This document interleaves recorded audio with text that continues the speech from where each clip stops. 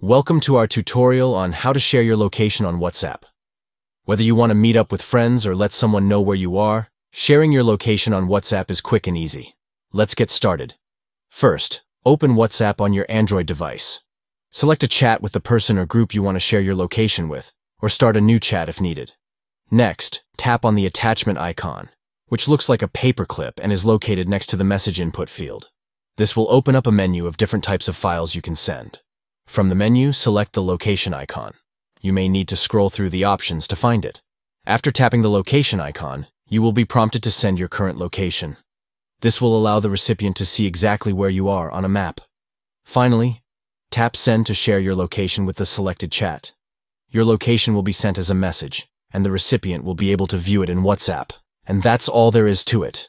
Sharing your location on WhatsApp is a great way to let others know where you are without having to type out an address or directions.